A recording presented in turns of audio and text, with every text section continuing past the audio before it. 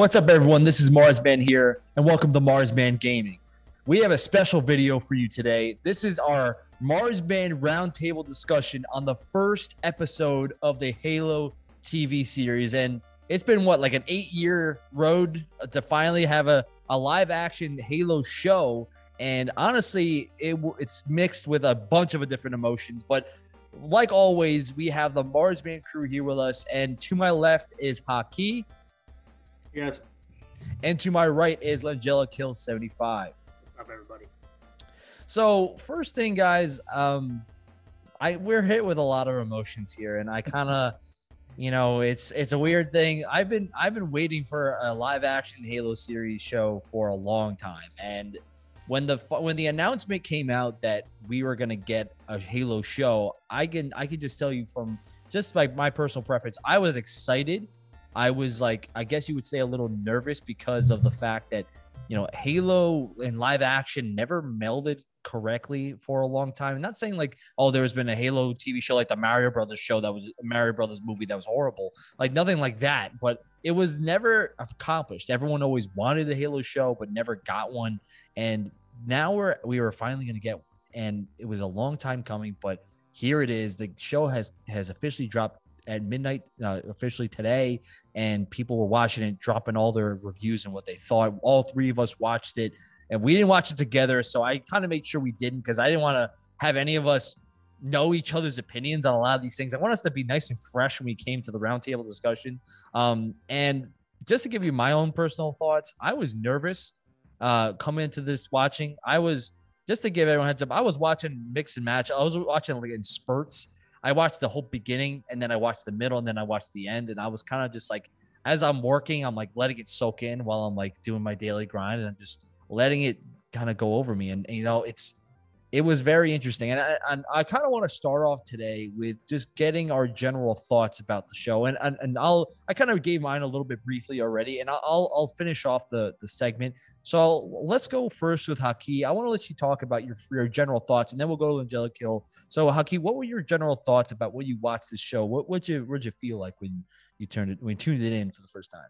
Yeah. So I was like you. I was a little nervous, but definitely excited. I probably watched 10 minutes of it, and then my power randomly went off, which was like, okay, sure. That was a little weird. And then the power came back on. But I mean, it was very cool. The action was cool. I didn't know if we discussed this. I didn't know it was rated TVMA, which is pretty much like rated R. And I mean, you find out in the first 5 minutes that it's rated R pretty much. I won't get too much into details there, but the action was great. The elites looked cool and everything. The one little con, I guess, was, well, we'll get into the major con, but the one con was the CGI sometimes when the Master Chief like jumped in certain spots, like looked a little weird. But overall, I liked the show. There was definitely some iffy parts of it, but it was pretty cool, and it was good to see Master Chief and I think it was called Silver Team, right? And Silver Team, yep.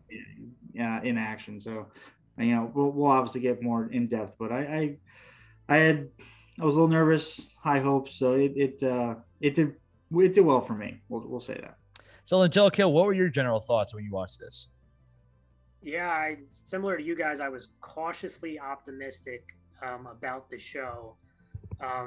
And quite frankly, leading up to it in the last coming months and weeks, I was actually getting more and more nervous hearing from the development team that created the show. And we heard a lot of different things about, we talked about it previously, about it's going to be on its own timeline.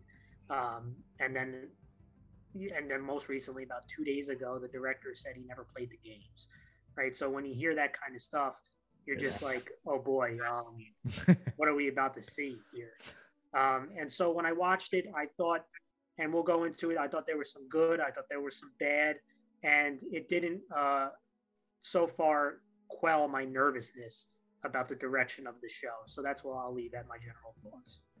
Yeah, and I'll kind of just piggyback on some of that. I when I first heard that the director never played a single minute of Halo, the game at all, that kind of scared me more, in my opinion. And I kind of just was like, oh boy, what are we about to see? And I kind of had that feeling when they said that this was going to be a silver timeline. So just to give everyone a heads up, this is the non-spoiler section. So we're going to try our very best to not spoil anything so that, and if anyone wants to watch the show, you could still watch this preview just because we give our honest review of the game. We give our positives and negatives, and then we're going to give our rating.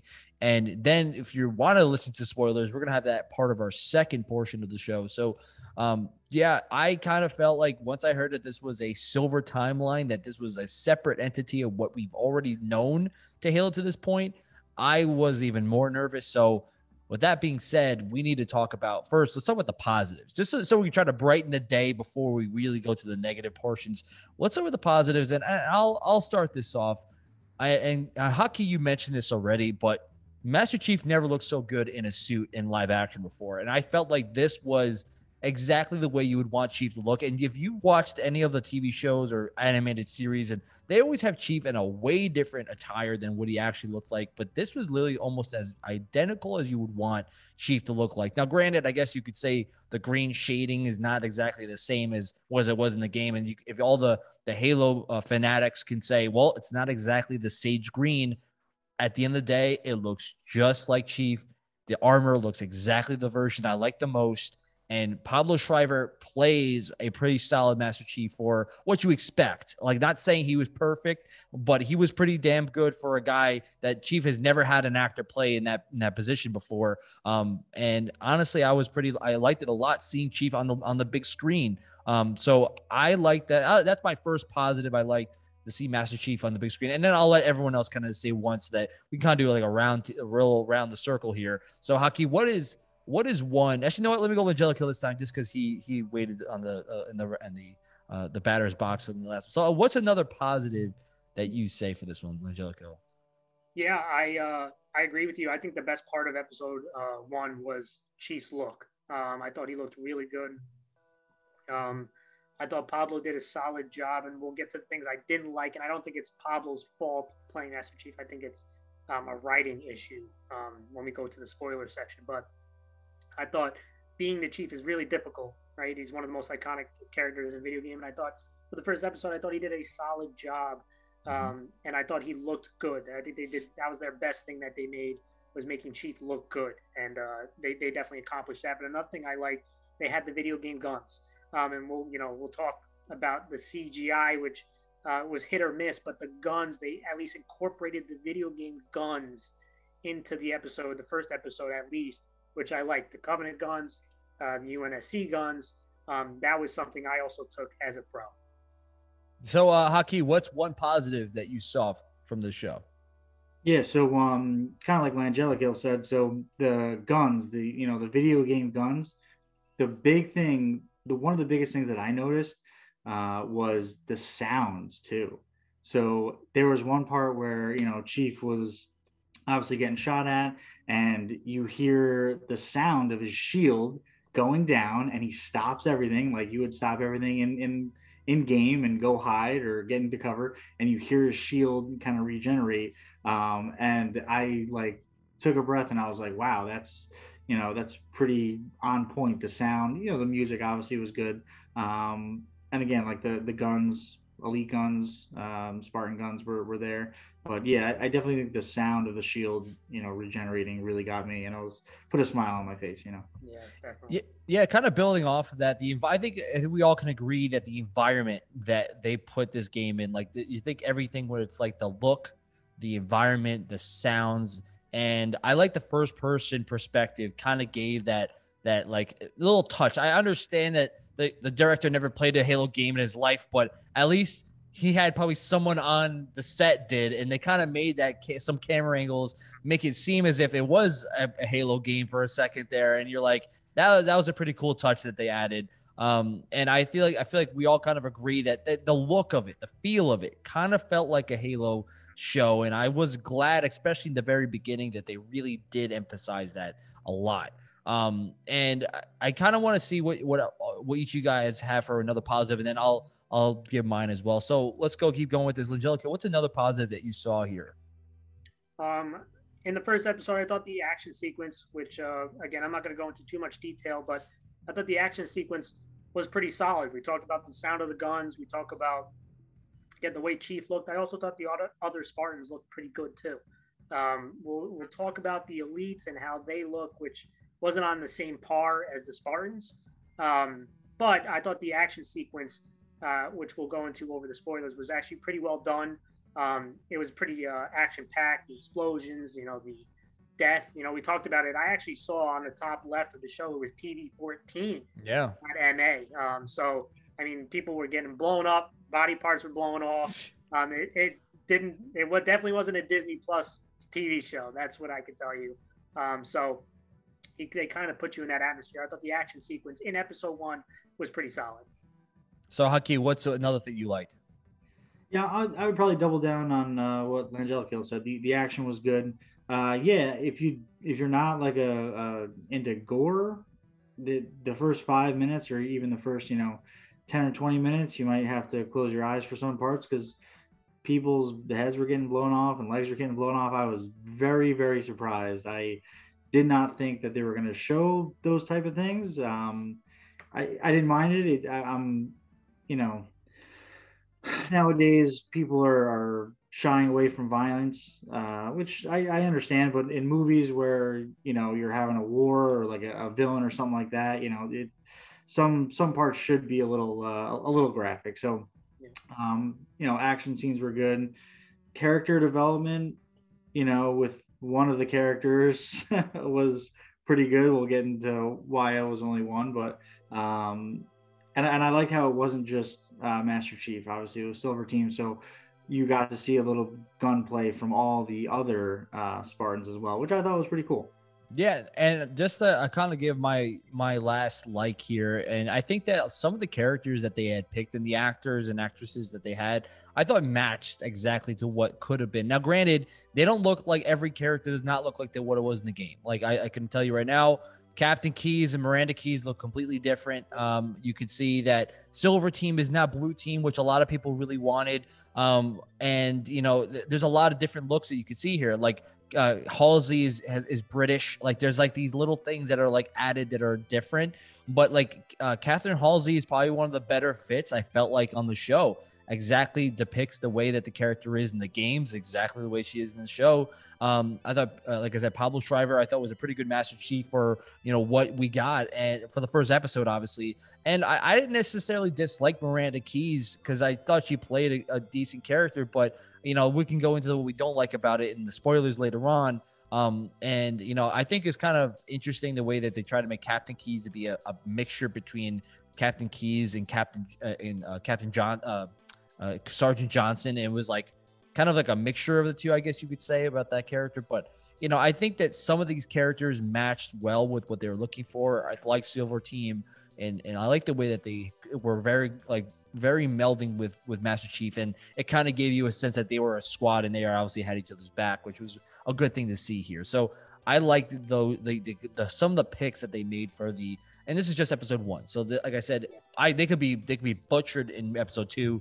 We'll find out, but the point is, episode 1 so far so good with the performances of all these different people. So far I'm okay with it. Any other likes from both of you? You guys have another one? No, I think that's pretty much the biggest ones for me.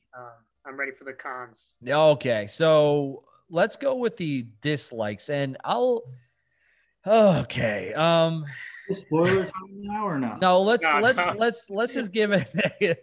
Yeah, don't worry, we'll talk about it. But okay, so what are the negatives? And I can't tell if this is spoilers or not. It has to do. We kind of me and Angelico talked about this off screen, and we'll make fun of it a lot more in the spoiler section. But one of the dislikes I had was that the rebels seemed as if they were utterly useless in every type of combat I've ever seen. Like guns and bullets seem to not work for the rebels, but when Master Chief pulls his gun out, everything dies. And the elites, every time they use something, everyone dies. And it kind of doesn't make sense. I think that's my dislike, is that for the world looking as well as it is, and the game, like it matches the game feel, like, I'm not saying that Marines on your team in the Halo game are like lethal, but like they could kill some elites if they all band together and shoot them down. It feels as if these rebels literally their guns didn't work. It feels like everything they shot was made of either BB guns, and they were like, "Oh no, we forgot to reload the real bullets," and then Chief walks in, and granted, I'm like, yeah, Chief's a badass. Of course he's gonna do stuff, but he wipes out everybody. Like every gun he picks up, which granted were all rebel guns. Like, let's be real, these weren't like he had one his gun, he had the assault rifle, then it ran out of bullets. Like, all right, I gotta pick up another gun. He picks up a gun that was a rebel gun, and that gun kills everybody. Like, but that's the point. It's like, what did Chief do so differently that the rebels were not doing when they were shooting up the elites in the first place?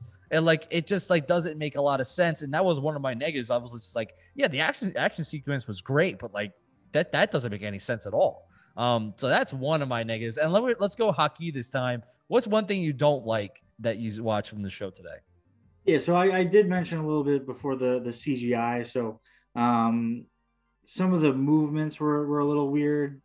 Some of the elites, so it was almost like the elites close up looked like okay, but some of the elites when they were like farther away from the camera like looked a little weird, you know.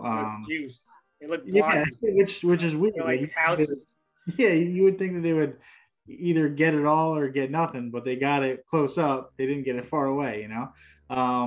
So that was a little weird. You know, maybe the CGI gets better as the shows, you know, progress. I think that was one of the, without giving spoilers, that was one of the main things for me, and kind of how you guys said, like the rebels. I mean, it looked like they were rocking AK-47s, and it was not touching the elites. You know, like they had like high-powered rifles. It looked like, but yeah, it was that part was definitely weird too. So, Angelica, what was a negative that you saw?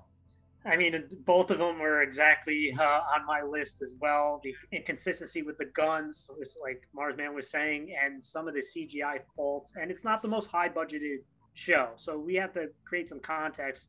That's a $90 million budget, which is not a bootleg, you know, budget, but it's also not an HBO budget either, right? So I knew CGI was going to be hit or miss with this show, and hopefully, if the show grows, you'll see the better CGI in season 2 and beyond.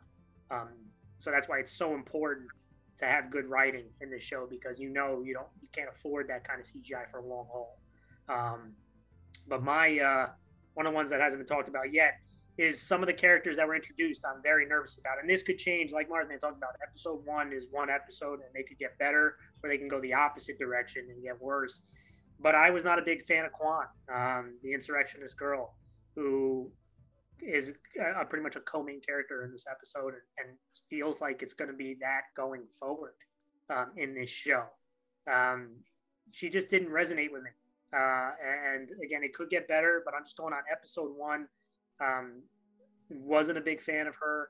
I don't want to go into spoilers, but she just did not resonate. The personality just didn't feel great. It didn't feel natural.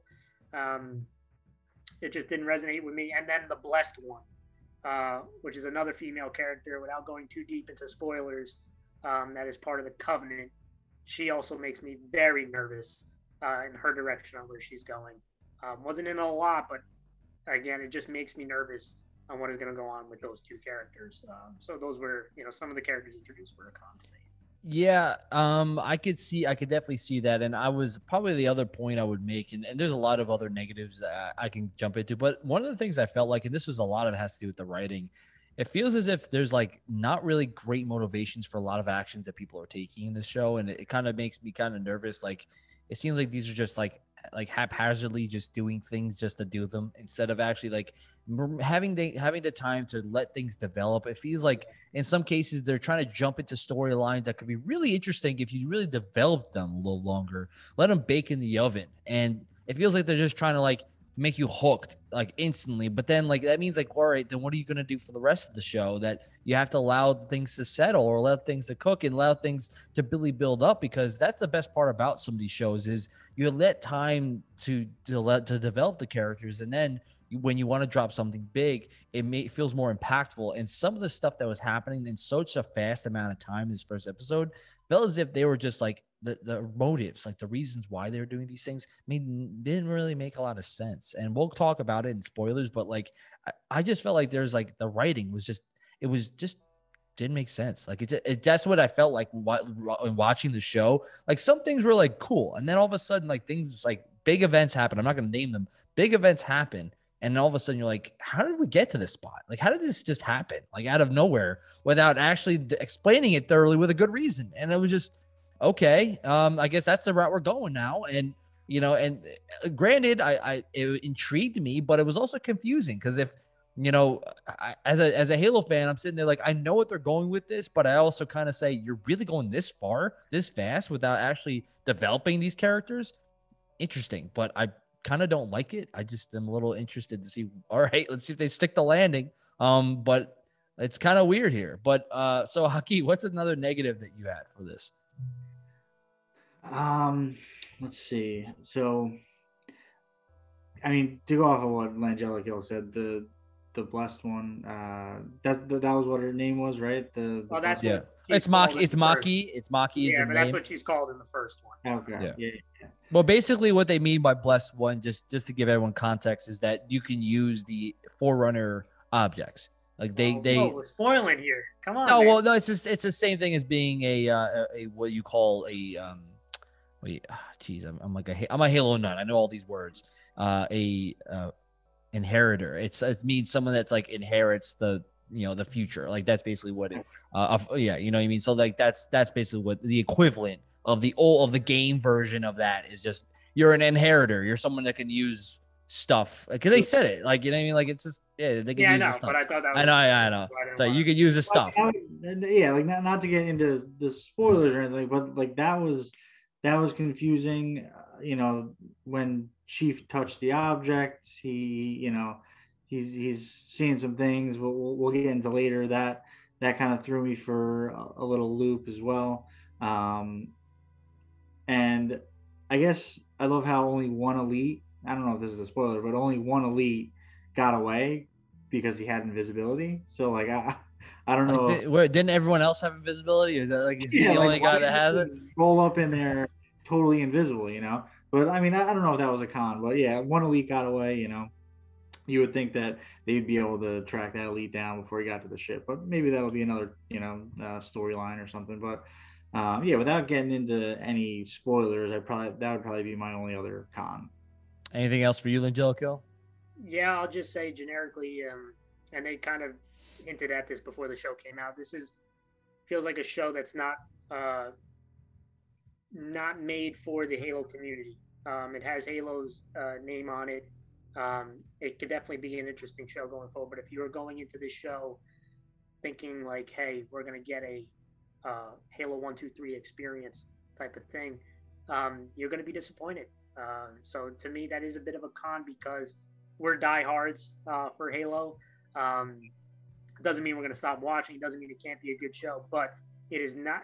When they say they're pulling away from the lore, it really does feel like it's going to be its very own path. Like, I was kind of hoping they were teetering on the line between the lore and whatnot the lore, but it feels like, at least watching this episode, it feels like it's going to be a very different path than the one we're used to.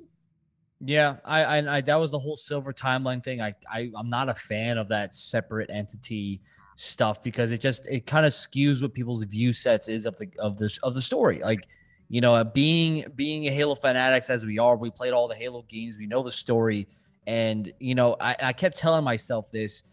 I keep saying, like, as I'm watching this, I'm like, it's a silver timeline. It's a silver timeline. Like, because I'm watching something and I'm like, that doesn't make sense because I know this happens But then I'm like, no, it's a silver timeline. It's something brand new. Even if it is Halo, it's something brand new. And I have to keep telling myself that as I watch this. And I can agree with you. As someone that's a Halo fan at heart, knowing the whole backstory, knowing it 10 times over, the fact is that you have to look at this as a new lens, like someone that you're watching something for the first time. And it's hard to do that when you've been playing this game since I was 7. You know, I've been knowing the same thing over and over again, but now it's something brand new, right? And that is a difficult thing for a lot of people, and it's tough. So I could agree with that too. So what we're going to do now, just to finish off the non-spoilers section, is we're going to give our honest review of the first episode. And, you know, I'll let you guys go first, and then I'll give my rating. I'll let the Marzzman crew give their spot. So let's go with Langelico first, and then I'll go with you, Hucky. So Langelico, what would you rate this first episode, A Contact? Yeah, I'm going to give a little context behind my score. I do think movies and shows, a 5 out of 10 is average.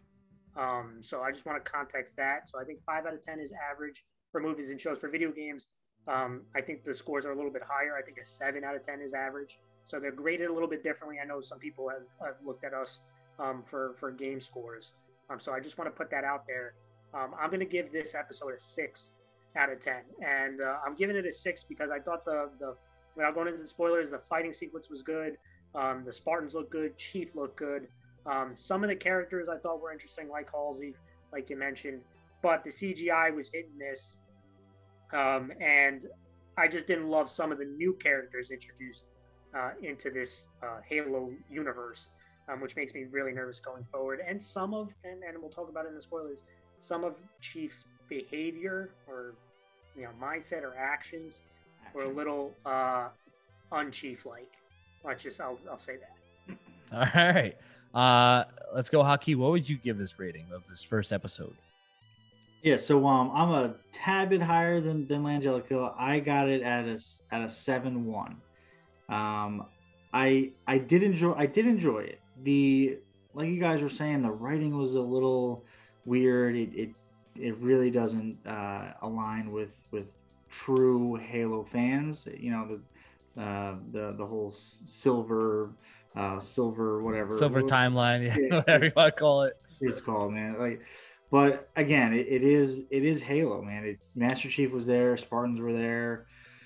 The elites up close looked great, but farther away, that's where it got a little shaky with the CGI, with some of the movements, some of the elites. But I thought it was action packed. I liked some of the characters, kind of like Langelico said. Some of the characters were a little iffy. Again, it's just the first episode, so hopefully we see more character development, and hopefully we get some answers to a few other characters that you briefly saw and that really didn't make sense, at least to me.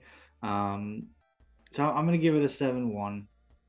I think I might have overshot on Halo Infinite when we did our video game. Listen, I could be one of the first people to tell you. I could be one of the I could be one of the first people to say, if I'm gonna adjust a rating for anything, I can say I could adjust the rating for Halo. I think when I first made my rating, I probably was the one that overshot it because I was making comparisons to what was out at the time.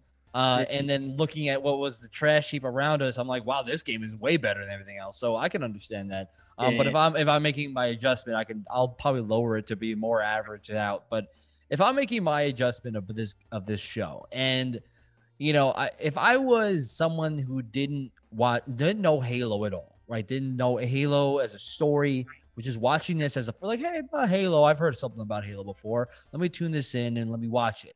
I would say this is probably close to 7.5. However, I am a Halo fan, and I will tell you that there's a lot of things I have an issue with this show. As much as I like the combat, I like the fact that they paid homage to a lot of things that Halo fans do like, which is the sound effects, the look of it, the weapons, like all these things show you that they did do research into the story of Halo to give people that were Halo fans some nuggets of see, we did pay attention to you. But then at the very other side of this, there's a lot of things they changed that did bother a lot of people. And as much as it's kind of interesting, a lot of Halo content creators are actually defending the show a lot and saying, go watch this thing. And I'm not saying not to watch it. To be honest, I think it is an interesting show. And I think if you've never seen a Halo thing, Halo story, anything like that, it's a good intro to kind of see what a Halo universe looks like. Not the Halo universe, but a Halo universe. And that is something I had to tell myself every single time I watch a second of this thing, because it's not a Halo canon show. It's a show that is similar to Halo events. Not the same. It's different. And with that being said, I'm going to give it a 6.5. I think when you look at the show, it has some good points. The action sequences I thought were top notch and made the Spartans the way they're supposed to be. They're supposed to be badass characters. They're supposed to be dominant, but they did have challenges. It wasn't like they just destroyed the elites. There were times where some of the Spartans, like what I forgot the name of all the characters, what they were having difficulties fighting, and they needed Chief's help, and Chief was struggling, and then all of a sudden he brings out the turret gun and he shows who he is, right? And not every elite died either, so they showed them that like they can handle some of it of themselves. But I think that they definitely need to make an adjustment on some things, especially when it comes to the combat, like making the rebels be actually somewhat competent in any way. And I did like the fact that this episode dove into storylines that I wish the games went into, like the idea of the rebels being the major group, the reason why the Spartans were created in the first place, part of the some background on these characters, some background on the relationship between them and the UNSC, this whole like issue of like propaganda versus reality and like all this stuff. Like painting the UNSC as not being necessarily the ultimate heroes, as being like, yeah, they're messed up in some ways, and there's some good people and bad people on this one side, and I like that idea. But then there are some things that happen in this show that just make you scratch your head and just be confused. Like, why did you make that decision? Why, we're going to get into the spoilers, but there are some things that you could have done easily that make people happy about the show. Because remember, this is a Halo show. You made this with the title Halo on it. So you're making this to cater to Halo fans, right? That's part of the point, right? And if you're making this show for that reason, you can't do certain things that really will make Halo fans sick to their stomach. That's not really a good marketing strategy. So the whole point is you did some good things here, and then you did some really dumb things. And I just felt like if you kind of fix those issues, I probably would have went a little closer to a 7 and probably a 7.5. But I think there's a lot of issues here, some positives, but there's definitely some issues. A 6.5, I think, is a solid score for a TV show. And I'm looking forward to see what they do next, but I'm also kind of weary about seeing what they do next. It's like a weird spot. It's like a bitter but sweet feeling. It's like, it's nice, but like, I don't want to know. I really hope they change some things back. Listen, you know what I mean? Marzzman is a huge defender of Halo, but we want to keep it real here. I mean, like, I know there's people. Listen, I'll defend it, but there's some things that are certain point where I got to be like, I can't defend this. You know, so listen, so Elliot, any last words before we finish the non-spoiler section, because there's a lot of stuff we got to talk about. So get to the spoilers. So listen, thank you for everyone who is going to cut off at this point to go watch the show yourself. I highly suggest you go watch it. I'm not saying don't watch it. Trust me. Like, as much as we can be critical about it, I enjoyed watching it because I wanted to see like what Halo was like on the live action scene. I want you to go watch it. I want you to comment on this video and tell me what you think about it. Do you agree with our comments? Do you not agree? What's your rating on the show? Just because I want to see what people think, and I really want to get a full-scale view of this. But I really, really want to thank you guys for watching. And please make sure you drop a thumbs up and subscribe for more future content, including more playthroughs of many other games, including more content videos like these. It really helps the channel grow. We are shooting closer and closer to 200, so we're getting there a little bit at a time. But thank you guys for watching. Next up is the spoiler section of the show. So please stick around if you want to talk or want to hear about some of our reactions to the show cutscenes. All right. So thank you guys for watching. Now on to the spoilers. All right, guys, here's the spoiler section of the show here. And wow, there's a lot of things I could talk about. There's a lot of things I can really jump into the conversation, but the way I'm going to organize this spoiler section, I want to break it down to every section of the show. So the beginning, middle, and end, and I want to see what we think about the future. So let's talk about that beginning. This opening scene where I honestly like, this is probably the best part of the episode. I mean, you get the first beginning portions with the rebels, and they're all sitting there like having a great time, and then you know, and I thought the really cool part was when they started having like the TV channels talking about the propaganda that the UNSC is saying, like, yeah, there's apparently some alien force that's destroying colonies around here. I don't believe them. And then like everyone's talking trash, playing cards, and then the elites show up and just kick everyone's ass. But you know what was kind of a like weird thing for me, and I'm gonna let you guys jump in on this too. I kind of felt like this was so easy of a way that you knew it was gonna happen. Like I felt like this was like so I could tell right away that like when the main character, the girl, I keep forgetting her name. Quan? Yeah, Quan. When she comes in and she's like, "Oh, I'm a master at finding drugs." So like she finds drugs and her and her friends are doing drugs, and then like like, well, I'm gonna go find the first chance. I'm doing shrooms over here. The first chance I get, I'm getting off this rock. Like every other, like it still seems like a Star Wars. Like Luke, I'm getting off this rock, and like everything, like all the time. And like whenever someone says that, something bad's about to happen in everyone's family. Like it's like a phrase that you say that automatically means that. And right on cue, the elites show up and start kicking ass. I want to see your opinion, and we said this in the first part of the show about the inability of the rebels to do anything to the elites. I was like, come on now. Like, I get it. Yeah. Like, I get it. Elites are supposed to be like, brick buildings with how strong they are, and they're supposed to be elite. Like, that's their name, right? But you're telling me these like brick buildings. They look like brick. They look like fridges. They look like fridges right now.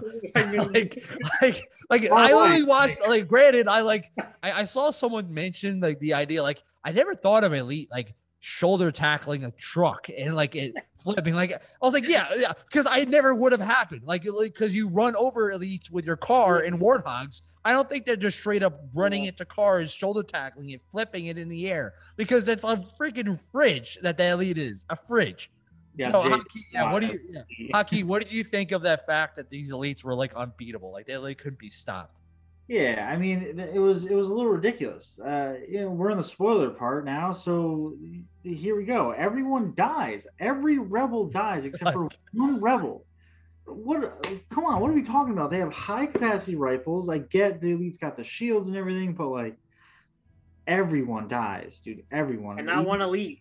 They didn't take one elite down. Not a single one. They blow through the gate, and everyone's lighting them up, and they just walk like it's.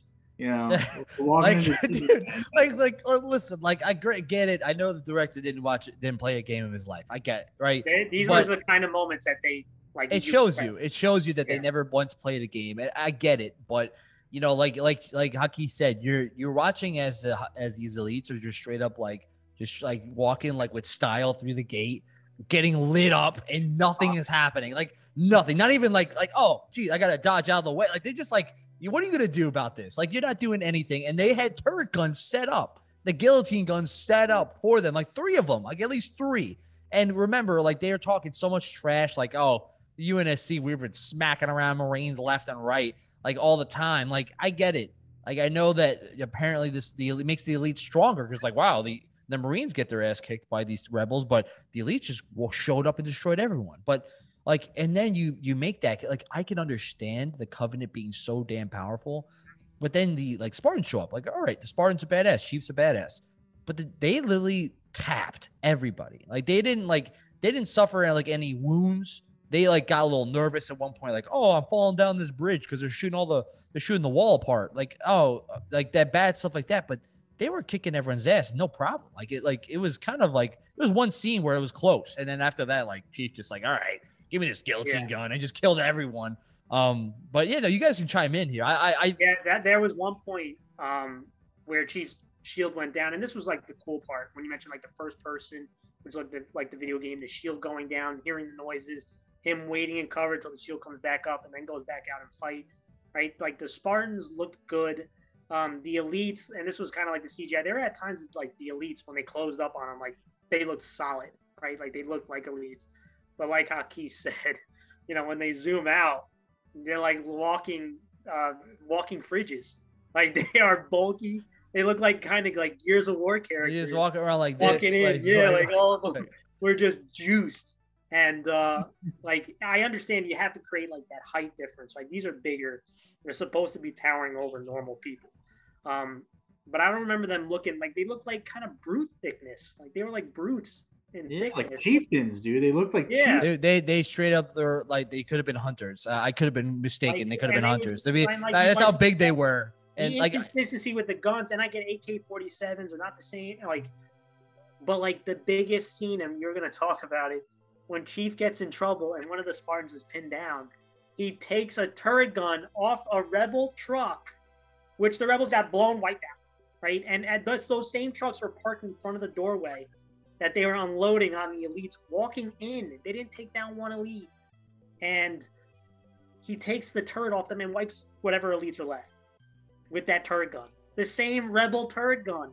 So, like, what was the difference? Right? So, like, I understand, like, the initially them shooting the elites and not going down because they have shields and, like, they have super shields, you know, alien weaponry. So, like, I get it that they're unloading on them at first, but, like, they didn't take down one. Now, the good thing, like we talked about it, the sound of the guns was cool, like the explosions, like the elites being ruthless.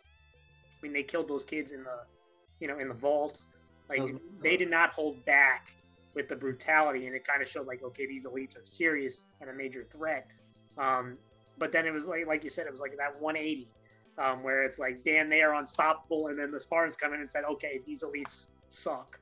You know what I mean? Like, it was like one of those things. But, like, I was okay with it because the scene was actually pretty well done. And like you said, this was the best part probably of the episode. So I don't want to rag on it too hard, but there was there's just some weird, like, things you just and noticed. The insurrectionist general. Can someone explain to me why his foot is stuck, right? So he's trying to prevent the elite who got injured, and for whatever reason, instead of trying to escape, right? This was probably, I think, the general of that platoon or whatever. Right, he was a different color elite. So he's injured. He just decided, like, I need to kill this rebel girl. Yeah, like this one girl. I'm wounded. I'm hurting. I just escaped the Spartans. I gotta kill this one girl. I gotta this kill one this girl over there. I gotta kill her. Like, something is just driving me to kill this girl. So he's walking over there, and then, like, the dad, like, again, the elite is hurt, but somehow his shield is regenerated. And so he takes out the AK and he's unloading on him and it does nothing, right? And then he kills him with the sword, which was kind of badass. Right, when he stabs him with the sword.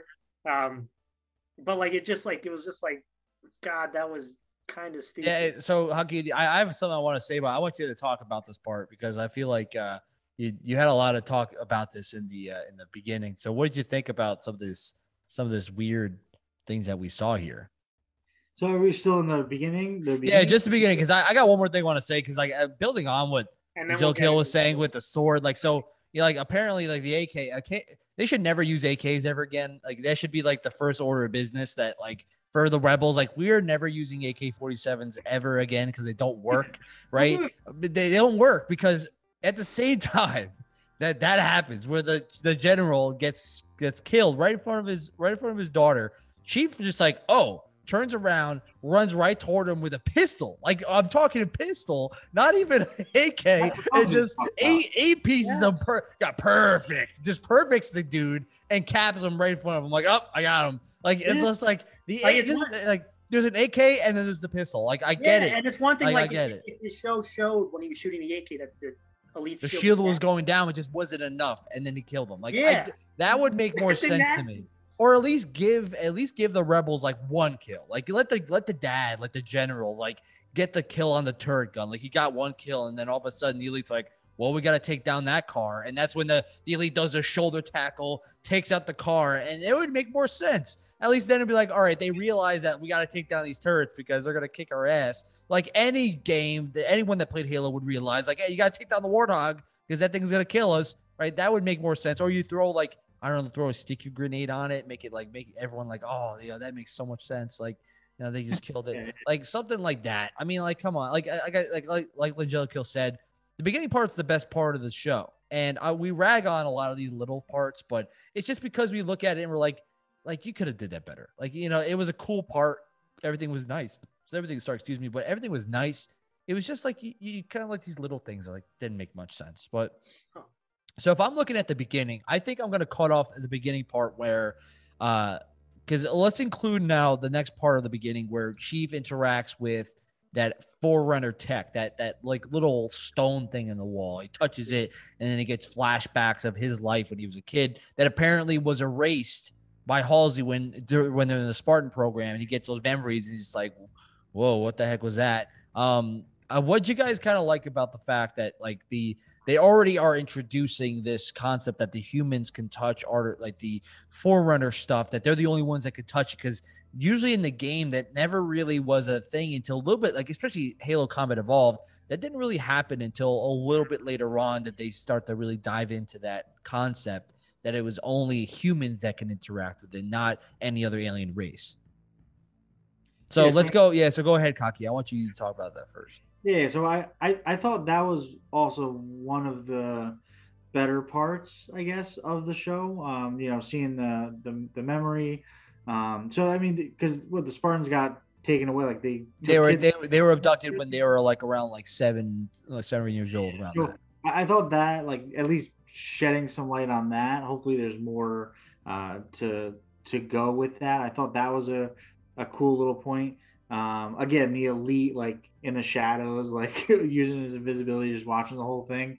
Obviously it was a little weird, but I also didn't understand, they come in one ship, right? I thought the talking about the Covenant? No, they had that.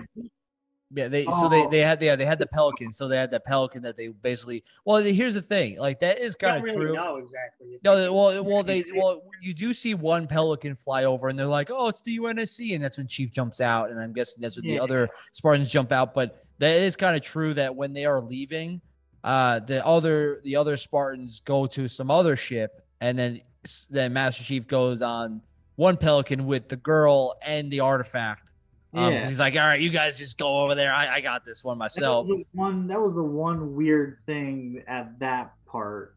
That I had. That was my question. Like, where were the other Spartans? The other Spartans were just at reach already. Like it was just them coming back. And then even in the ship, things got a little weird, obviously. But yeah, I thought the artifact part was cool. Like he touches it.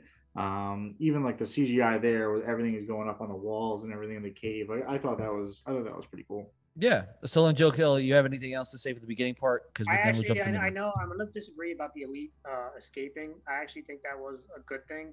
I think it was a little weird that he got through a Banshee, right? We only saw one warship, so where he got the Banshee, I'm not sure. Hopefully, he just came in it. But again, I'm not gonna fault them too hard for that. Yeah. I think it was important because he, as we talk about later on, he conveys that someone else is able to activate the artifact besides somebody else at the Covenant, that girl. So I do think it was an actually important part that he survived. I like how he used the invisibility. I think more of the elites probably should have used. Yeah, and you probably should have done a little bit more. So I thought that was cool that they. Only a few of them have it. Yeah, that at least he was capable of doing that. So I actually wasn't against that at all. I thought that was cool that he activated it, bringing back some of those memories.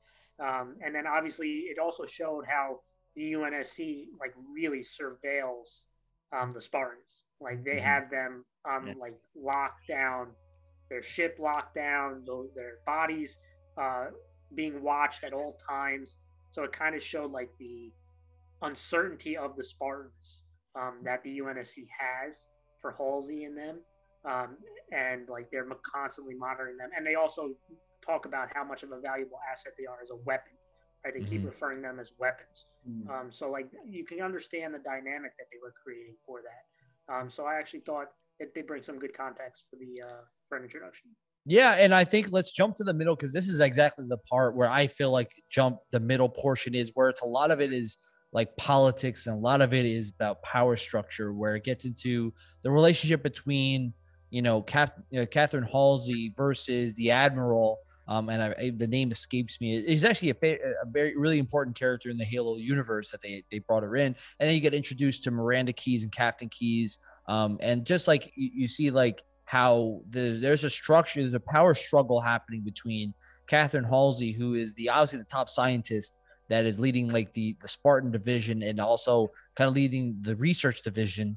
And then you have, the Miranda Keyes, who is the daughter of Captain Catherine Halsey, that is now, instead of being a pilot, she is now the leader of like the Covenant division of like research and development. So it's like that was one of the big changes that they had from the old Halo story to the new one, where they do first shed light on the fact that Catherine Halsey is a mom. She's not really a good mom, and that kind of causes some like bitterness between Miranda Keyes and Catherine Halsey, because it shows you that they're actually similar in a lot of ways, but they are different because they don't really necessarily on good terms. And Captain Keyes, I thought, kind of being like, obviously, being the dad and everything. We never got to see a game where Miranda and Captain Keyes were in the same room. Yeah. So I kind of felt like that was an interesting dynamic that we never got to see it ourselves. So I kind of like to see, like, yeah, we finally got to see that it come to play, but it was just different.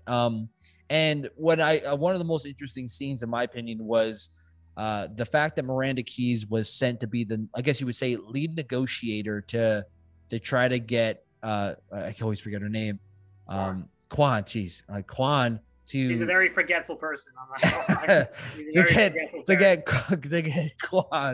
to get Quan to, I guess, say some words of agreement that the elites, the Covenant, are out to kill all the colonies, and that the UNSC was right. And all of a sudden, this is where one of the dumb things happen in the middle portion, where, Quan is like, well, maybe I'll just tell everyone that the UNSC killed everybody and that the Covenant aren't real. And I kind of sat there and like, what's the actual benefit of that? Like, how does that make any sense? And I understand he's like, well, the bartering chip is I want Madridical to be free forever. Like that's not going to happen. All right, Quan, like that. Like I honestly wanted to get into Miranda Keyes' like body at that point. It was like, Quan, that ain't happening. All right, you're not getting freedom. Like how's that? How do you have any? Yeah, how do you have any negotiating tool here? Like, all right, your freedom because everyone else died. Yeah, like how you have any leverage in this scenario is just beyond me, and it made zero sense at that point. And maybe I'm jumping a little too further into the middle part, but that was one of the things I brought to my attention that I felt like was just dumb. Like it didn't make any sense whatsoever. Like I like some of the portions. Like I know a lot of content creators were like, oh, the middle is the most boring part. I kind of was intrigued to see the battle between Halsey and the Admiral, where they're like, well, they're looking to cut your funding, Catherine, and what are you going to do about it? And she's like, well, like the Spartans are like legit. They wiped out all the elites. There's one rebel that's left, but basically all the elites were killed off. Right. Yeah. So clearly they work. Right. And that was what the question, like, I don't know, these weapons are as good as you think. Like they wiped out everybody. And but they didn't save. Yeah, they didn't save people, everyone either. It like shows you that there's it's an interesting dynamic. And we can keep going into some things. Like this is why the Quan did not resonate with me. It was just so. It was just strange. And I understand because like they've been at war for so long. Like they're not gonna just be like, oh, I trust. But like it was just so, like it just did not feel natural. It was just like, hey, can you say some good things about UNSC? And it was like, maybe I'll just lie and say that you guys like it. What? Yeah, wait, what? Like how? It just didn't make sense, and probably I'm not sure if we're gonna classify this as towards the end. But the Quan Master Chief conversation. Oh, I'll go to that from the end, I guess, because that's like literally the tail end of it. Well, don't worry, we're gonna get into that real deep. That one really. That was one of the weirdest things I've ever seen. That was one of the worst parts of the episode. And like I'll let Haki talk. Yeah, Haki. Yeah. So dynamic between Halsey and the UNSC. Yeah. So what did you think about that, dude? Yeah, so I think the bright light in the middle of the episode was Halsey. Like I think the actor's good. Like she's spot on as like the top lead scientist that that's running the Spartans and everything. I think she played a very, very good part. And again, I'm pretty sure this was I guess this was the end where Master Chief gets the order and everything like that. Let's jump into the end. Let's go. So Haki. So let's jump right to the ending section then. So continue what you were saying about the order, when the order comes in, right? And like so go ahead. I thought like I guess you see a little bit of the evil side of the UNSC, like Han or whatever her name Quan. is, Quan. Han. Quan. She tells the story of her mom, and whatever was going on, that story, and her mom ends up getting killed by the Spartans, and it was Chief that did it, and all this stuff. And then you see Chief in his helmet get the order to essentially kill her. So I guess you see a little bit of the evil side of the UNSC, which is like kind of messed up. I'm not crazy into the lore. Like I know Mars is and Langella is as well. But I know the Spartans were kind of made for control of the people and the rebels and stuff like that. But I didn't know they were essentially that evil. It was, yeah. I mean, when you look at the actual lore of Spartans in general, it was made to stop rebellions, and because the outer colonies were basically trying to rebel against UNSC, and that's why the Quan's homeworld is actually one of the bigger colonies that does rebel, and that's why I like the concept that they were bringing in that backstory, because they never did that in the games, and the fact that and I can agree to a certain point where the story that is the character discussion that happens between Quan and Master Chief about her mother being killed. That story literally makes zero sense. It doesn't make any sense whatsoever. And I get it. Like Chief is like, well, they changed the target to be like everyone there. And they were like, they told me that I have to kill them all. And she was like, so, you thought we're all evil. We thought these like random people were just evil. He's like, they told me that everyone there was a threat. He's like, and she's like, what, you think that you being there doesn't, is not enough for you to know that they're not a threat? It's just, it makes no sense. Like, if they're telling me it's a threat by me looking at you, it's like, oh, well, it doesn't seem like you're a bad guy to me. And it was showing like, hey, Spartans just follow orders. Yeah, that's right? The point. Like, we get orders, we make them, and we make sure they're successful. Yeah. No matter what it is. And like, I actually, that part I don't, like, I didn't hate them like showing the evil side of UNNC. Yeah. Because that actually kind of is closer to the lore, right? The UNNC, they have their views on what peace is, like the rebels have their view, and so like it's based on your view and what side you're on. So like that was all fine, but like you said, that conversation was so mind-numbing because it was like, you killed my mother.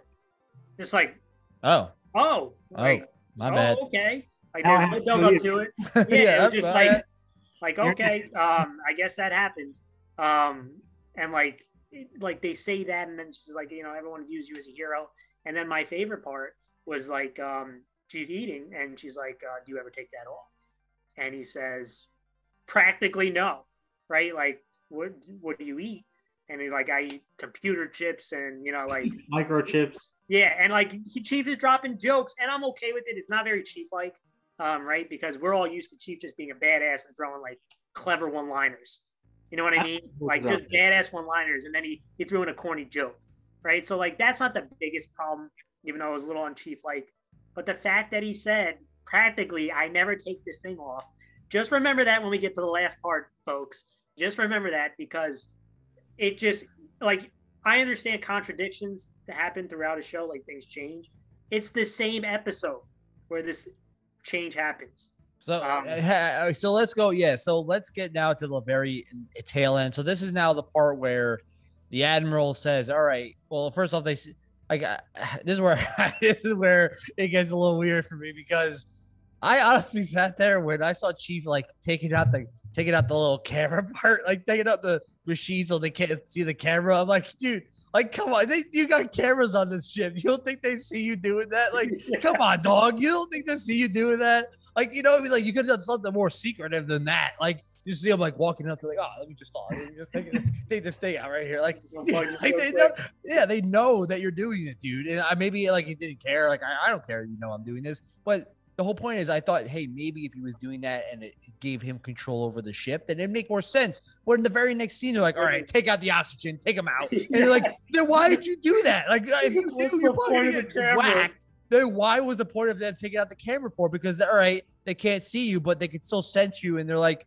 I can still see your like readings of your heat. Like I could see all that stuff. So I don't need to necessarily see you know what you're doing. So that part made zero sense to me. And then they started, all right, take out the oxygen. Like at the end of the day, if they land on on Reach, like it's not like once the girl leaves the ship, she's just gonna start yelling out like, "Do you want to see killed everyone?" And they get well, that's ruined. You believe her. Yeah, everyone believes her now. Like no, like you're automatically going to Reach. So it's like taking out the oxygen, making Chief go AWOL at that point doesn't really make a lot of sense. You could honestly say like, all right, you guys are fine, and then you take her when you guys land. That makes more sense. But apparently, like, all right, we got to knock out Chief, go 40% oxygen, kill her, and like, all right, that happens. All of a sudden, you're like, all right, well, this is interesting. They're actually trying to like, knock Chief out, and Chief, like a boss, says, I don't need no oxygen. I'm gonna crawl my way to undo it, like, and just like one hander is just like and then takes it. All good now. Passes out. Wakes up again. Wakes back up. I guess the oxygen was at 45%, and it wasn't enough. Like pushes Quan out the way. Like it just tosses her, bench presses her out of the way.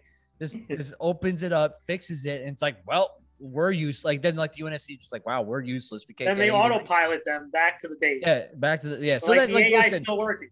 Yeah, so this is like the only cool part I thought, right? Where basically everyone's like, the admiral's like, listen, like we need to suit up. If Chief is going AWOL, like this could be real bad for us. And because Chief is like and that's what Captain's like, dude, this is like the badass guy we have, right? Like these are our most important assets. Yeah, he's the most important asset. And like the admiral like gives no craps. Like she's just like, kill him. Like just kill them all. Like, and that part I kind of go like, you know how much it takes to make a Spartan here, guys. Like you're really gonna whack this guy off. He's the head of the Spartans. Like that's not like all the distrust. I can see that. And I'll give them the benefit of the doubt. Yeah. What I was getting to was that the whole part where they're like everyone's suiting up, getting ready for this like landing. And I thought the best part was when like Catherine Halsey went up to the Spartans, who's like, yeah, the order was for you to take out Chief, but I'm superseding that. And I'm telling you that if anyone tries to kill Chief, you have my permission to kill them.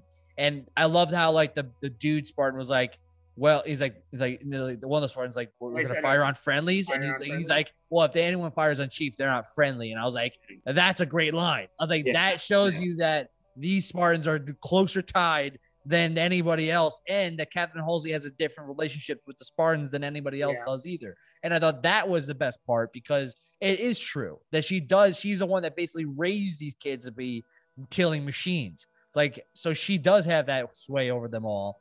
And that's why I like that part. And I thought that the whole relationship between Catherine Halsey and Chief was a good one the entire time, because that relationship is what is so important, that it's in the background this whole time, is that of all the Spartans, Chief was like her favorite person, and that she was the closest with.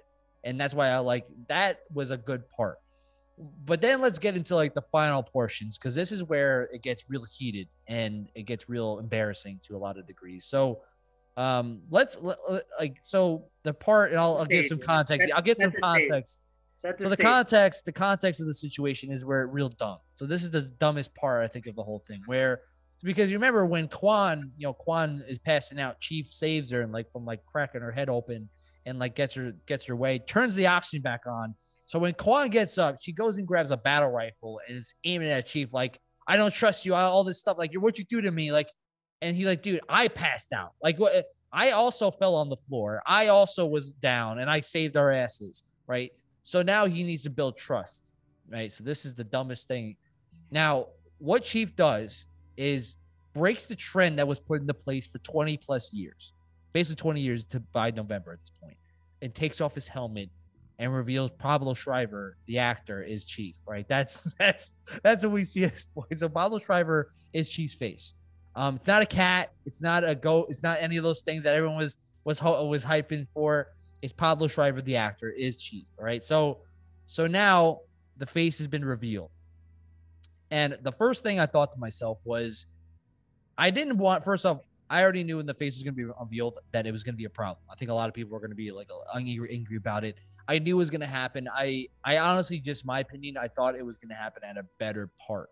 I thought it was going to be more impactful. I thought it was going to be something that like he could not survive unless he did something like for example, I'm not going to give spoilers from the show, but like if Chief were to had to basically like, all right, Chief, listen, we have to sneak by this area, so you got to like be inconspicuous, and we need you to take off your helmet to be like one of the randos walking around the city.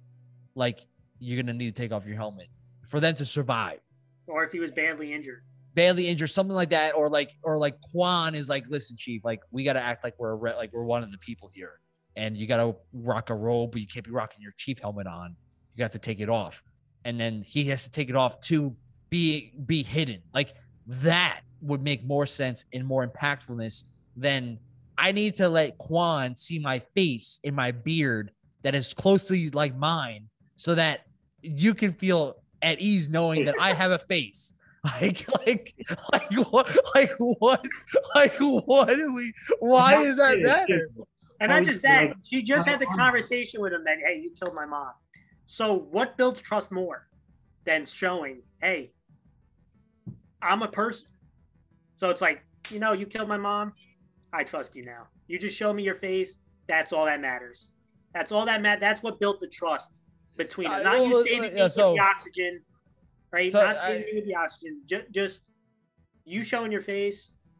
That's what did it for me. I guess and Hockey, I'm gonna let you talk about too in a second.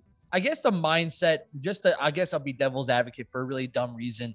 I guess the reason that they said of how they built trust was he's like, well, here's my face. If you want to kill me, shoot me right between my eyes and I'm letting you take a shot, right? Because he was like, you can't shoot me through the armor. So you can take my life if you want, but that's not the best idea here. I guess that was the only, but like even then, like, all right, okay.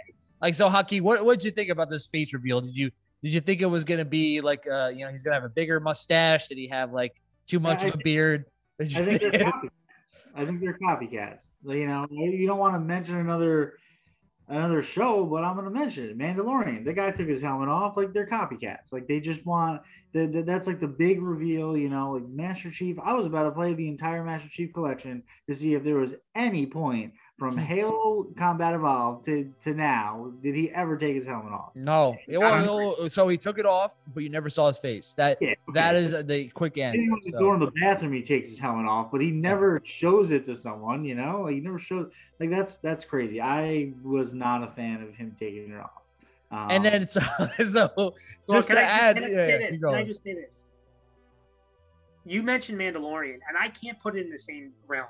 Because in every time Mandalorian took off his helmet was an impactful moment like Marzzman was alluding to, right? When his head got cracked open, he took off his helmet for the alien. And we'll talk, but let's just go.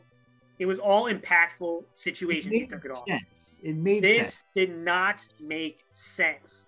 And I would have been okay with it if he actually revealed his face. But you know how the camera started with the back of his head and it showed Quan like going like forward?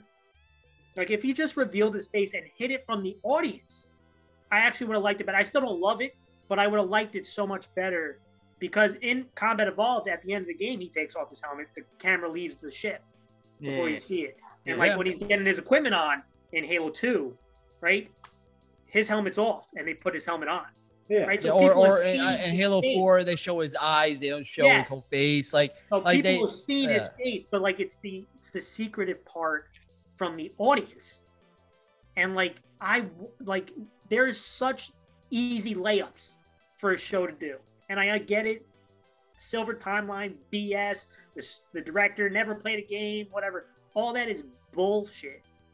But like there's layups in a show. Layups for the Halo community, and this is one of them. You do not need to show his face, and you don't need to show his face right out of the gate. It's episode 1. Episode 1. And then it's not even like and we'll go in like he takes his helmet off and then it's 5 minutes of no, he left his helmet right there. His helmet's still here. Yeah, he gave it to Marzzman. He said, I don't need it no more. I'm ready to go. His helmet's right here. I got it. And the whole point. What my thought was is he just not going to wear the helmet the rest of the show? And just Don't play every zone, walk God. by every elite. Shoot me right between the eyes. Is he gonna do that? What's going on? No, don't do that. Come on. Dude, listen, I play devil's advocate with the whole he's doing it to show listen, if you're gonna kill me, then this is the only way you're gonna do it. But you gotta trust me here. I feel like if he put the helmet right back on after that to show all right, I proved my point. I'm putting my helmet back on. I'm back to business. I think people will be less inclined to be angry about it because they would understand, right? That all right, you did it for that reason. That put it back on. The fear that Hockey just mentioned, is he just gonna keep it off? Because that was the last thing you saw was him with his helmet off. All right, get in, and just drives off. Dude, flies away. I don't want the Boba Fett stuff. Yeah, let's not get it where all right, we saw his face once. So just take off your helmet a little more. No, that's not the point, guys. I'm not saying Pablo Schreiber is some ugly dude. He's not an ugly guy. But let's not be mistaken here. This is not a Pablo Schreiber show where it's we're playing we're not doing Boba Fett. We're not playing Boba Fett. This is Master Chief, right? He doesn't do that. Even Mandalorian was it was a big deal. If he took his helmet off, he's not according to his creed, he doesn't do that, right? Yeah, according to his creed, that's what you're not allowed to do that. Master Chief doesn't necessarily be part of a creed. What his creed that he has is with the Halo audience that has never seen his face, and you basically broke the creed, and now it's great. Well, at the end of the day, it's and I kind of mentioned this way before the show came out. When they announced that he was going to show his face, I already know all right, when the day comes, when the game finally ends, and Chief does reveal his face on the game, it's going to be Pablo Schreiber. I'm just telling you, just to give everyone a heads up, it's going to be Pablo Schreiber is the face of Master Chief, and just be aware that that's what's going to happen. Granted, I said this off video that I know what his face looks like. I've seen graphic novels, I've seen all these things that show his face. Right, I show his face as a kid. I seen it. It's not I haven't it's a blasphemy, but it's just the part where it's the whole story of man versus machine, right? And Chief is constantly struggling with the concept of the machine part of him is being the soldier and does whatever they tell him to do, no matter what, doesn't question it. The human side of him is the part that questions it. And I like and this is we'll finish out this last part where the concept and storyline they're going with the battle between man versus machine, and the fact that Quan is trying to get Chief to realize as much as people are telling you to do certain things, you can be your own person and contemplate things on your own without them telling you it. And I didn't mind that storyline. I just felt and I mentioned this in the earlier parts, I felt you're jumping the gun on this whole Chief being AWOL. Build up to that. I like that. First off, if Halo 5 did it the right way, which is so far this show did better AWOL Chief than Halo 5 or 343 has ever done. Yes. So that part, I didn't mind the fact that Chief is breaking the rules and doing his own thing. I like that concept, but build it up a little bit more. So what, episode 2, Chief's AWOL, he's running away from the UNSC, that kind of gets me a little weird because it's that's only episode 1. You're kind of how do you build that for an entire season and then carry that on to season 2? I'm really wondering what's the format and pacing going to be from here on out, and maybe we'll jump to our what do we want to see for the future, because I think that kind of a perfect segue here is for episode 2 and the future. Well, can I just say one thing? Yeah, go ahead. I want to give the show props for showing one of the prophets. The Covenant, Mercy. Yeah. I thought that was a really cool dynamic. We didn't talk about it. Technically, that's the middle of the show. I was gonna say we glossed over it, but the character, the blessed one, that was the one where it makes me nervous. But you kind of got a feel of why the blessed one is there. She's able to identify. You don't know how, where relics are, and she can activate them. But Mercy comes in and says, hey, we didn't get the relic, but one of our soldiers told me they found someone else who can activate it like you. And you can kind of get that dynamic. The blessed one was a little shocked by it because I feel that's the reason the Covenant has her alive to activate these relics. And so you can kind of see that dynamic. And he said, hey, don't bring that book into our meeting. You're supposed to be studying how to defeat the humans, right? Not become them, right? So that was an interesting, and that's actually one of the more interesting scenes. I know we kind of glossed over because there's a lot of things we want to get into. That was an interesting scene. that I do want to give credit before we go into episode 2. Yeah. So, Haki, anything on that part? Because I was going to mention something about that too. Did you? Yeah. Like that one. So yeah, just briefly, if she was human, that was the only. So it's confirmed that she is a human. Like, so she is. Like hated humans. Yes, I know. So that was a little weird. And then, which again, we can touch base maybe on another episode and go more in depth. Maybe when she comes back in further episodes, we'll do another roundtable. But the other thing that I wanted to quickly discuss was Cortana was mentioned, and like so Cortana. So just to give everyone a heads up, in one of the scenes in the middle portion where basically Halsey talks about the Cortana program, where they're basically, this is like the origin of Cortana being created. And the Admiral kept saying, like, you got to stop with this Cortana project because you don't have the funding and it's something that we don't want you doing. And then they didn't give her the okay. And all of a sudden she goes in her back room. She sees this like bald version of herself. And that's Cortana. That's Cortana basically being made at the moment. Because Cortana small? Like a small AI? This is where I'm a little like hazy on it because I was sitting there like that's a pretty big machine for a Cortana device to be in, huh? Cortana's gonna be like bigger than I mean, I don't know, to be honest with you. This goes into episode 2. And that's where like the future part comes into, like, this. What do we want to see in the future? I don't want to see that. Like, I don't want to see Cortana. Like, I don't want to see Cortana be like a child in size, but like be like a woman, but like a child in size. Like, oh, I'm Cortana, I'm an AI, and then like, Chief, you got to carry me on your back when we go into battle. Like, I like stuff like that. I feel like it's gonna be like kind of one of those. She cloned herself, and they're taking the mind of the clone and making it into that AI type of thing. If that's what I think is going to I hope you're right, Angelica. I really hope you're right, because if I see Cortana not only not be blue, because that's one thing that's already annoying me. She's not blue anymore.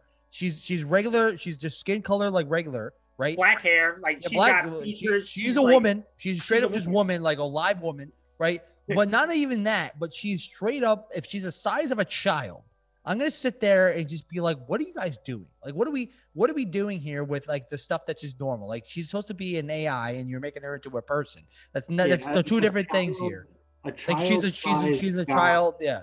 Like, okay, so like that's one thing. What I also want to see for the future is I want to see more Covenant. I want to see more, like, I like that the scene, which was surprising because we were all nervous about Maki, like, which is the blessed one. We were all nervous about like how Maki was going to be like formatted into this. And the one scene we got with her in the scene actually kind of made me intrigued. Like, thank goodness they made it the way this was, because we were nervous of like, because like Haki said, the Covenant doesn't like humans. Then why do they have a human working with them and invading people? Like, this was the only way you could have accomplished that. Make it seem as if she's the only one that could do these, like, click the Forerunner stuff and make it work. Because Mercy and the other Covenant think like, oh, that's the only reason why you're alive at this point, is because you could turn on and find these Forerunner devices. And it made me feel like, oh, thank God. Thank God it wasn't like, oh, we found this baby girl and we were like, oh, we can't kill it because it's a baby girl. Because we just watched them annihilate a bunch of kids in the first scene of the game. So I'm like, you can't have this like two-way street of like, you keep one human alive, but everyone else, you annihilated them. Like, so thank goodness they made a reason for that. Right. So I want to see. We don't know it's confirmed. We hope so. Or maybe Mercy secretly like humans and they want to adopt this kid. Who knows? And they want to raise them like a family. So I want to see more Covenant. I want to see like Mercy. I want to see Regret and Truth. I want to see them in a room talking. Characters, man. I want to see, like you said, Mercy, the other prophets. I would love to see some elite characters. If you could possibly do that, that would be so cool. Even like we know Arbiter, we anticipate Arbiter being involved, right? But can we get some other, like maybe generals or stuff like that, and like actually have some Covenant storylines, which would make this even more dynamic? You would have the UNSC politics, you'd have the Covenant like situation, and then you'd have the war between them. Mm-hmm. Like, I feel like that would make it so dynamic. Please don't just make the Covenant like these prop up bad guys who show up, you kill them, okay, on to the next place, kill them, like, don't make it like that where it's just the blessed one versus the prophets. type of thing. Please don't do that. And what do you want to see, Hockey, for the future? Yeah, so I mean, what Angelico was saying, if you can bring in some real elite names, that'd be dope. Obviously, the Arbiter has got to make an appearance. If he doesn't make an appearance, near the end or whatever, it would be pretty disappointing.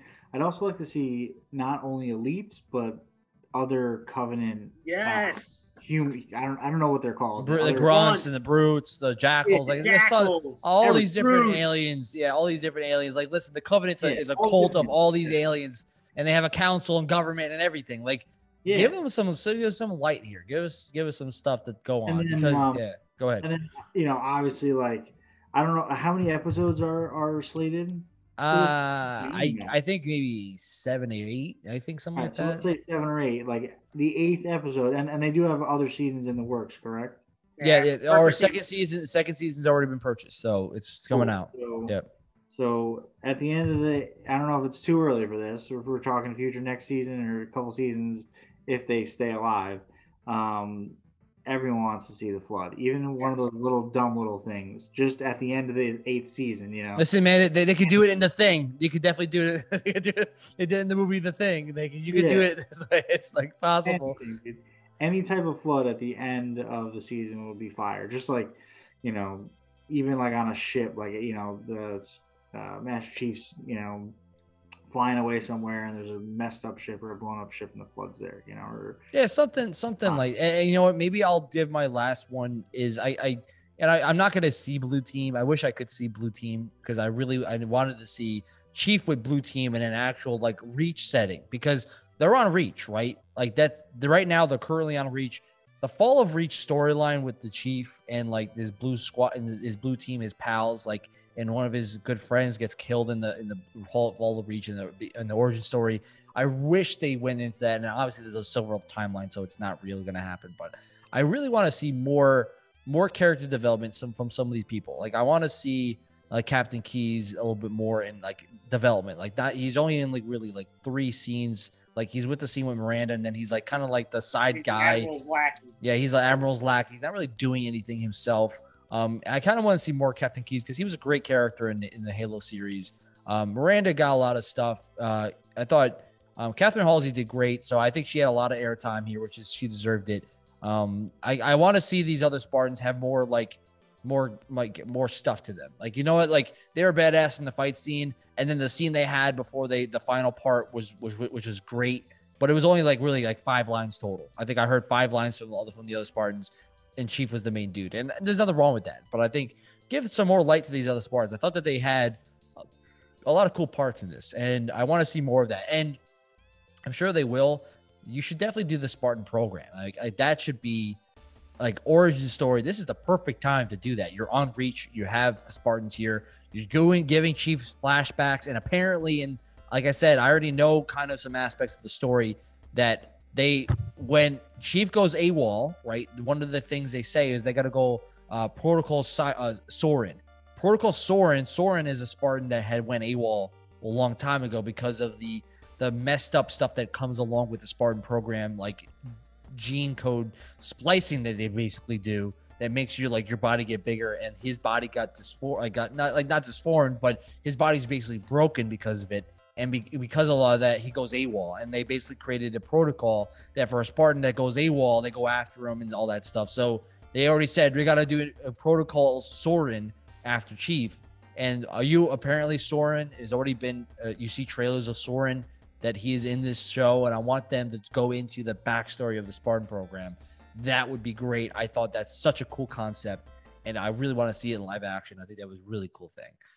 Anything else for any of you guys for future stuff you want to see? And again, we're talking about going to episode 2, and for the audience watching at this point, you obviously are big into the first episode. Unfortunately, some of the big content creators got to see episode 2, which the rest of us have not been able to. And let's just say they didn't give it a great response. So that's what makes me nervous. And we're hearing it could be a potential filler episode. So You know what though? A filler, I want to see it. I need to see it because I'm not just going to go off people's opinions, but that's kind of the word. And just want to give some, numbers out to the audience for the Halo show. And we've talked about this before on kind of how shows are set up to fail. If you go on IMDb, excuse me, which they rate shows, Halo is at a 6.9 so far.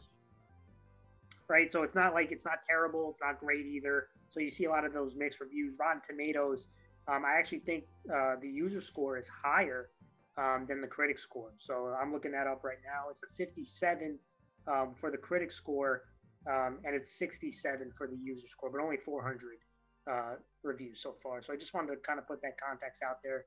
It's mixed. It's mixed out there, definitely, for the first night and for the first episode. Yeah.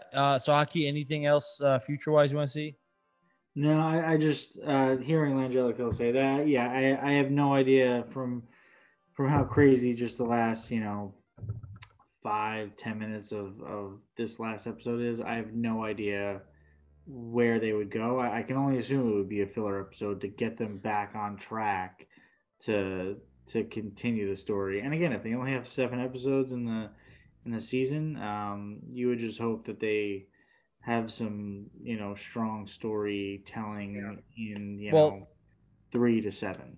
Yeah. So like this is my thing. As much as they say filler, I think what they mean by that is probably a lot of politicking going on, not necessarily a lot of action, which is obviously could be like really, if you're into the action, which I am, could be boring. And if you're not into the politics stuff, like oh god, this is gonna be a politic episode.